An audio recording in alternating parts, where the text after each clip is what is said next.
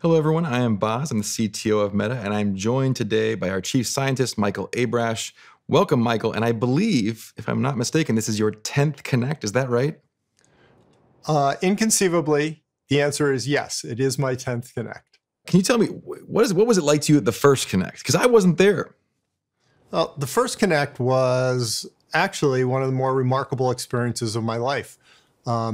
The energy around it, the buzz, it hadn't been clear to me at all how many people were really excited about this whole VR thing. You know, it had really been an under the radar kind of small group of people. And walking out on that stage that first time and seeing like all those people who were really excited about what they thought the future was going to be. And they were right. And also personally, it was a unique experience because I never really talked to a crowd like that before.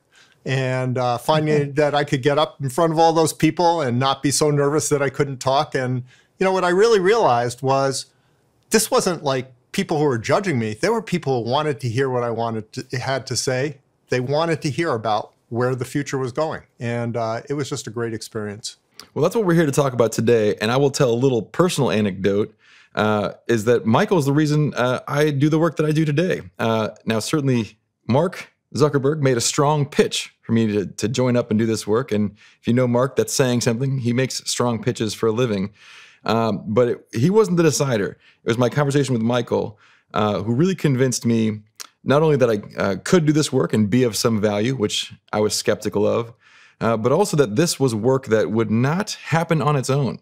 It would take the consistent application of force from people who believed in it to make it happen. First, I'll say the phrase that I really like for that is the myth of technological inevitability.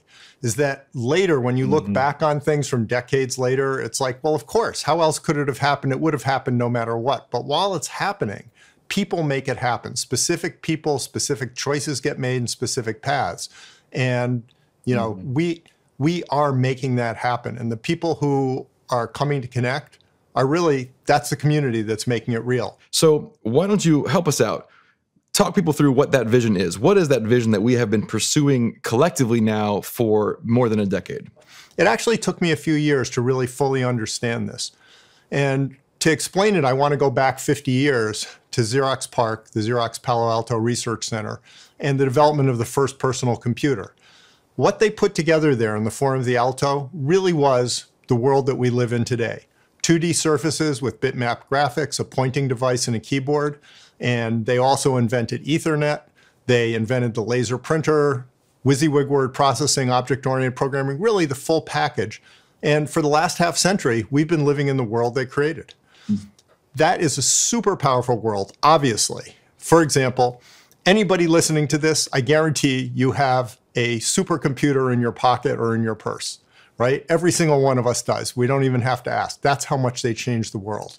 But it's only a partial step towards the real vision. And the real vision is a world in which we can mix real and virtual in any way we want to serve our needs, to meet our goals.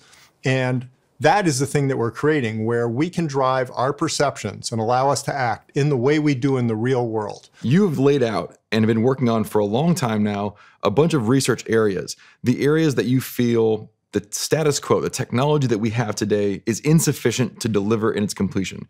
What are the key research areas that you've been focused on most lately? Yeah, that's a great point. That one thing I'll point out is that we all grew up in a world of Moore's Law. We always knew there was going to be more compute next year. And the platforms have been consistent since Xerox PARC in the sense of, again, 2D surface, pointing device, keyboard. So that has kind of gotten us used to a world in which really everything's a software problem and the platform underneath it only changes in incremental ways. But what we're talking about here is really a change all the way from the bottom, where the hardware, the software, the applications all will evolve over time into much more powerful forms. You keep talking about the input modalities, this touching the keyboard and the pointing device. And, you know, these were things that were highly contentious in the 1950s and 1960s. You know, what were going to be the methodologies that people were going to use to get information to the computer. We since kind of zoomed in on one, sure, we replaced the mouse for direct touch in the case of touchscreens, but otherwise, we've been incredibly consistent for a long time, and those modalities just don't work in augmented and virtual reality. And so that's another area that is such a key piece that's so different from the previous generation of technology. Absolutely. In fact, that may end up being the most fundamental aspect of all, which is when you're walking around the world, you're not going to be popping up menus and pointing at them, right? You're not going to be tapping on surfaces all the time. What you want is you want the right thing to happen when you want it to happen. And that really comes down to a combination of being able to sense the world around you, of understanding your context, of having AI that can make sense of that to help you, and then of having this ultra low friction input that lets you act easily, intuitively, anytime, any place. All those pieces need to come together. So that's one of the big things that we have been working on developing. And we've talked many times publicly about EMG, electromyography, which I think is the future of how we will interact with the virtual world. It's something that lets us monitor the nerve impulses and small muscle movements in our wrists so that we can easily, privately, and with high bandwidth, interact with the digital world. For me, at least, this input story is an AI story. It's not just the sensing that you need on the wrist, ideally, to detect those signals. It's also the artificial intelligence required to decode those, have enough of a general model that the entire population can get started, and then be able to personalize that model.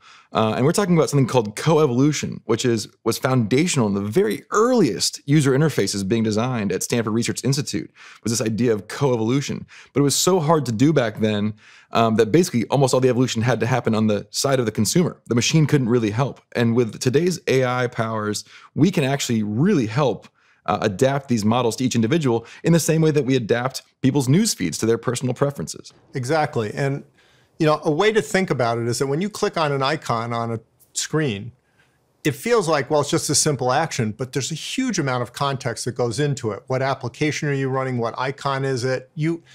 It funnels down your awareness into the one place you want to make the choice so you can do it with one single one-bit action, basically. In the real world, that's much harder, right? The real world is way more complex. But what you can imagine is that contextual AI that you were talking about actually does that scoping for you. So again, you can use EMG to simply pick the thing that you want as opposed to having to sort through all the possibilities. So EMG all the way from the bottom up, recognizing the nerve signals, customizing for each person, and then putting it all together to help you meet your goals. And the customizing for each person is a really interesting thing. Imagine that you had a keyboard that actually moved around under your fingers to be for what you meant to type, as opposed to forcing you to hit the keys where they are. That's how you can think of this coevolution of how we're going to be doing input. It will learn you, you will learn it. It will be as efficient as it can possibly be. Yeah, one of the things that we've shared recently was a demo of a keyboard that you do where it's computer vision of my hands, but there's no actual keyboard.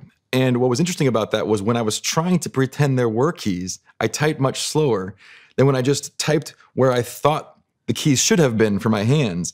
And because of this type of adaptive artificial intelligence and the way we trained that model, I was able to type at much higher speeds, which is a pretty incredible breakthrough if you think about it, that how much I was having to adapt my hands to a keyboard that was designed for everybody, whose hands might be smaller, bigger, different places than mine relative to my body. So there's a tremendous opportunity for this to be computing that's not only seamless and integrated, but also much more comfortable and much more accessible. So I love that example, and very specifically because the reason that it works so well for you once you stop trying to hit the keys is because what the machine learning is actually doing is it's trying to figure out the intent of what your finger motion is. It's not trying to figure out what key you're hitting. It's saying, if you do this motion, I think that would be hitting the key M, for example. And so it was now bypassing this intermediate step of forcing you into that mold, and was simply saying, what's your intent?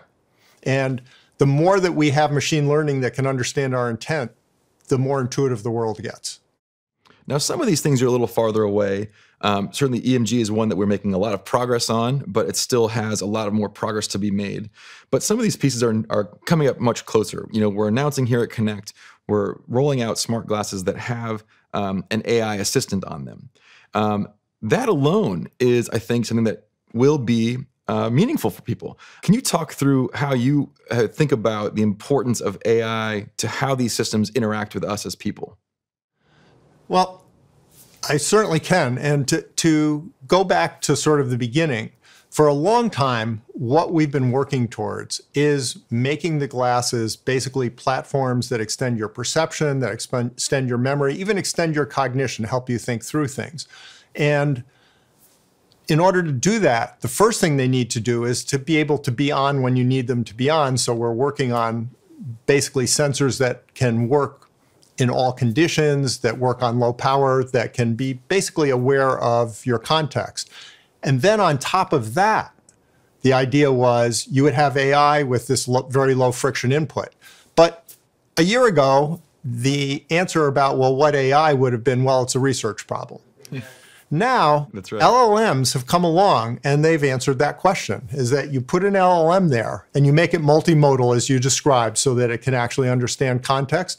And all of a sudden, you have this interface that can start to act proactively on your behalf, that can start to anticipate your needs, that can scope down your choices, that can just make your life go more easily.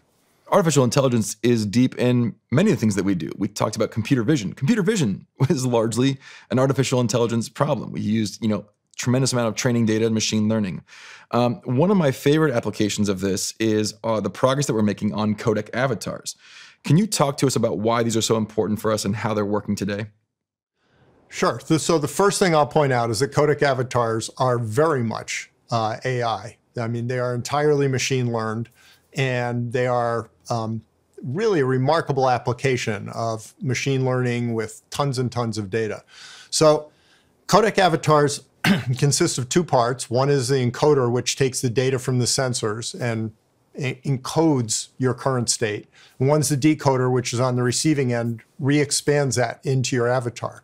And Codec Avatars are remarkably true to life. I will say that I was shocked the first time I saw a really fully functional Codec Avatar, that it's not just like a better avatar, it has leaped to the point where you feel like you are legitimately with that person.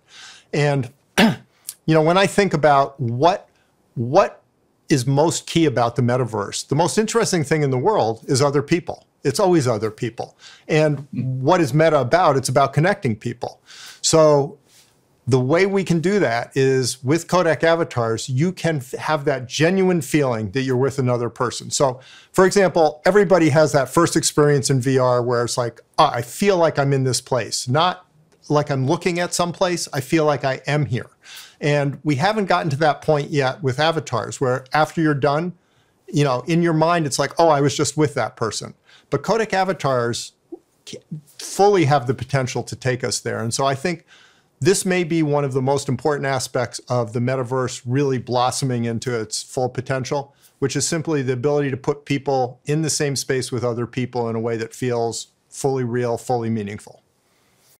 Yeah, one thing I've learned a lot about our research work over the last decade is a lot of times we're making incredible progress year over year, especially when we have such a clear vision of what we're trying to build, for example, in Codec Avatars. And sometimes that progress goes into, in the case of Codec Avatars, fidelity, into our ability to reproduce it. Sometimes it goes into the capture, our ability to build effective models from photons that captured in a sensor. And sometimes it goes into performance. One of the really exciting things that we've done over the last year is start to get Codec Avatars into a place where not only do they look fantastic and can they be captured effectively by somebody at home, but also that they can also be used on conventional, widely available hardware. And these are all three of these are incredibly hard problems, and they trade off against each other. And here we have a team solving kind of all three at once in parallel. And just so proud of the progress that we've made there, and something that we hope to continue to share more with people about as it becomes more available. One thing I think is useful to think about is how often in our conversations we are referencing not just the future we're trying to build, but also the history. It's easy to overlook the history of our field. It's a relatively young field, but most of us who are programming today, for example, came up at a relatively stable era of that field. Like you've said, it's a pointing device, a keyboard, and a display, and that's it. It's all just 2D panels. In fact, I came up in the web era, and that was the easiest era maybe of all. Really write once, run anywhere kind of a time. And it has been so often important for us to revisit how that era came to be when we do this technology. I was hoping you could share with people you've actually got a great reading list, and maybe we'll publish it separately, but here we are live. What are a couple of books that you think are required reading for those in our community who want to understand how we got to where we are? So the seminal book, in my opinion, the book that really talks about the history from the very beginning up to the point where you can see the world that we live in kind of coming into existence, is The Dream Machine. The Dream Machine is technically a biography of J.C.R. Licklider, but sometimes goes for 30 or 40 pages without mentioning Licklider. Because he was there at the beginning. Really, this world that we live in was his vision of human-oriented computing. I mean, it is shocking that so few people know who J.C.R. Licklider was, but he really did see the potential here way back in the 1950s, and he seeded a lot of it at ARPA when he had a budget in the IPTO office at ARPA in the early 60s. And then those people got brought together at Xerox PARC, and that was really where all the pieces came together. So Dream Machine it's a really good read, in my opinion, but it also is the history of how this came to be. The second thing I would suggest is Dealers of Lightning, which is about Xerox PARC, and it is a great read. And it really captures the excitement of being there at the beginning and creating something that has never existed before that's going to transform the world. And then the third book that I would recommend is Insanely Great, about the making of the Mac. Because the Mac was really the end of the how many years? Gosh, 37-year trek from when Licklider first had his vision of the future to the point where it became a commercial consumer product. And again, the Mac is about what it really takes to do that new thing, to overcome all the barriers, to overcome the skepticism, and to really create something new. So those three, to me, are really the core three books that I would recommend. I've read all of them thanks to your recommendations. I couldn't agree with you more. I will add one more, which is a bit of a trickier read, but Bootstrapping, which is about Douglas Engelbart, which I'll be honest is also one that Michael recommended to me. Bootstrapping is one that I've been obsessed with lately, especially as you think about novel input modalities and who you're building for. And at Stanford Research Institute, if you haven't ever seen it, go ahead and do yourself the favor of looking up on the internet for the mother of all demos, a 1968 demo that they pulled together that did video conferencing, live multi-person document editing. I mean, if you think about how long it took us to get back to the vision that demo encoded that early on, it's incredible. And also, of course, it also details the ways in which Stanford Research Institute didn't succeed and was ultimately, the ideas that they had were galvanized at PARC and not there into something that became the Alto and then ultimately the Mac. Because they picked the wrong audiences to focus on. But one of the things I do love about all these books, if you read them, you will realize how much the very early architects of our work were very focused on human use cases. They were very focused on social communication, teamwork, collaboration, which have always been cornerstones of how we've thought about our platforms in virtual reality and augmented reality, our investments in things like Codec Avatars to make those seamless. And so I think we are carrying on a pretty long-standing tradition in our field to make sure that these are devices not only for computing, but also for all the human work that powers it over time and powers it hopefully towards more productive ends. So I want to give us a chance to do some final thoughts. Michael, it's only fitting as this is your 10th Connect and you are historically the anchor for this entire event, and something we're very proud of. What are you most excited about working on right now? What's inspiring you as you go to work day to day? Well, the first thing I'll say is I am, as I've always been, excited about all the things that we're doing because they all have to happen, right? I mean, in the end, what I'm excited about is that whole platform emerges as the next generation thing that carries us for the next 50 years. And we're putting all those pieces in place, not just in research, but also in product. And I see that happening. And you can't say, well, we'll do these three, but the other ones don't happen, because then you just don't, imagine if at Park they had invented the laser printer, but not Ethernet, not bitmapped graphics. Well, you don't get the same thing out of just a laser printer by itself. It was really the full package of everything together. If I had to pick one thing, I would say that the personalized, contextualized, ultra-low friction AI interface is the thing that I find most exciting. And the reason is, the way that humans interact with the digital world has only changed once ever. And that really was Doug Engelbart, Xerox PARC, the Mac. And since then, we've been living in that world. And as we move into this world of mixing real and virtual freely, we need a new way of interacting. And so I feel that has to be this contextualized AI approach. And getting that to happen is the thing that I find most exciting. I mean, it is a once in a lifetime, opportunity to really change the way that everybody lives. I share your enthusiasm about all this work, and I'm so glad to continue to be doing it with you all these years later. Thank you, Michael. Thanks.